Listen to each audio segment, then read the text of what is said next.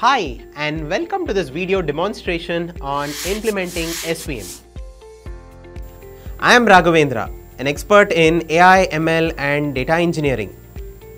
In this video, we shall be predicting the disease in plants given various features. We shall be using SVM to solve this classification problem.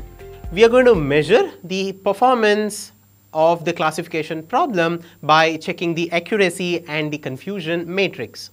First, we are going to import the libraries, pandas library to read the dataset. So here is the code to import the pandas library. Then we read the dataset which is in an Excel. So I use pd.read_Excel to read the dataset. Preview the data using the head method.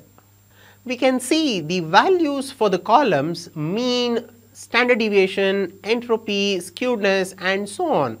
And the last column of the dataset, which is the disease, is the target column.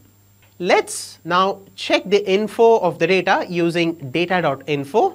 You can observe all the columns are of numeric type and all the columns have non-null values. Checking the categories in the target column using value counts. Here is the code to do that. We can see that there are 4 categories with values 1, 2, 3 and 4, and each of these categories have exactly 30 observations from our data. This means that there are 4 kinds of disease in plants. Each number refers to a particular kind of disease. And this is a multi-class classification problem where we have more than 2 classes in the target column for prediction. So this is pretty much a balanced class classification problem with each class having the same number of samples. Let's next separate out the features and target into separate arrays. In X, we are going to keep all the columns excluding the target, which is the disease column. In Y, we are only going to have the disease column. Next, we shall be importing the library for splitting the data into train test. From sklearn.model selection, we are going to import the train test split. We are going to get 4 arrays: xtrain, xtest, ytrain and ytest.